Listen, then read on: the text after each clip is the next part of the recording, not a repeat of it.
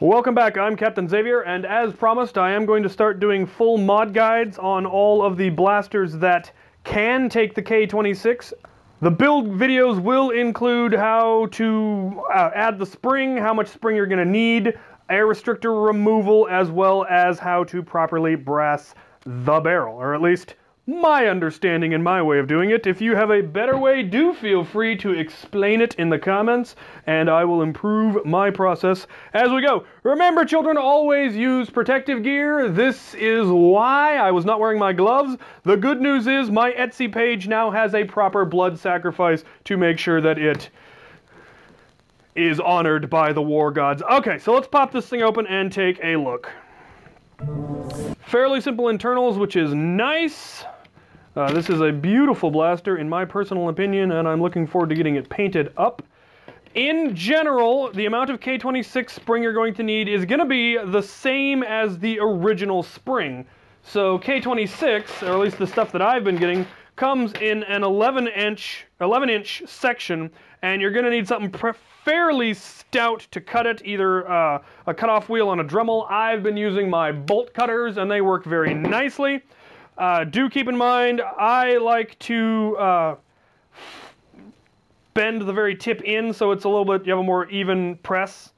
Like most springs, the very end is curled so that you get a flat, uniform push. I try to do that as best as I can with the K26, just using a pair of pliers. Some blasters cannot take a K26 spring that is the same length as their original spring because of the amount of compression that is required in order to get to the catch mechanism. The way you can get around this in a couple of ways. Sometimes you can get away with just a slightly shorter spring.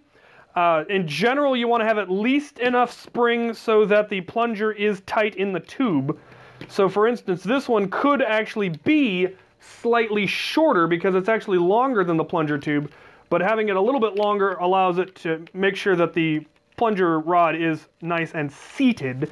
If it won't pull back because it's too tight, you can shorten the spring a little bit, or you can go with a much shorter spring and put in another much lighter spring to hold the plunger tube, but you are going to lose some of the power of the K26 since it's not the full length of the plunger tube. But these ones, it fits in nicely. For max efficiency, you will want to remove the air restrictor. The plunger assembly comes apart, and the air restrictor is then very easy to remove. Okay, so for brassing the barrel, you are going to need a section of 17/32 brass pipe. It makes it a 1/2 inch on the inside. Nerf darts are in fact 50 caliber. And then you're going to need to bore out the barrel a little bit. This is what took so long and why I haven't had my Etsy page up yet. I needed to get an appropriately sized drill bit, so I acquired a 17/32 drill bit. And now I can bore out the barrels so that I can easily get the brass into them. I will also be removing the dart peg mount so that the barrel can be a little bit longer without actually extending outside of the barrel, because I prefer to have a shorter barrel. I'm sure longer barrels are probably better. And if you want one custom made with a long barrel, do feel free to request it. But for my own personal ones, I'm going to go with a short barrel. I can't actually test the difference in velocities yet because I don't have a chrono.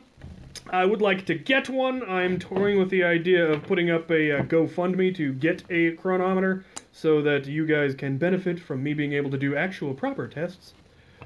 Let me know what you think about that in the comments. I'm going to start drilling out this barrel.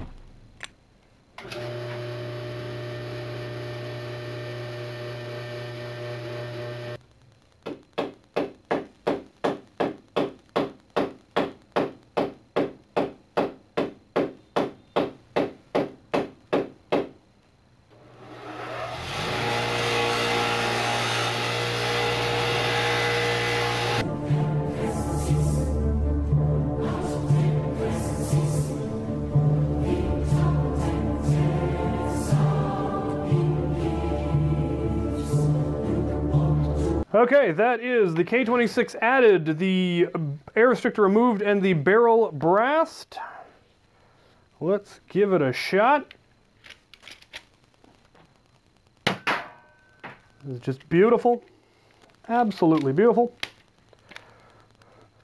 As I said, if you want ones with longer barrels, that's perfectly okay. I don't like having brass sticking out the end of my Nerf guns, but that is a personal preference, so feel free to request whatever you want when you have yours. Paint jobs are also going to be available. I've done a number of different kinds of camouflage paint jobs. Obviously, I can do solid paint jobs. As long as they're not anything too crazy, I can probably do them. So, there you have it. This will be up on my Etsy page as soon as I can get it there, and thank you for watching.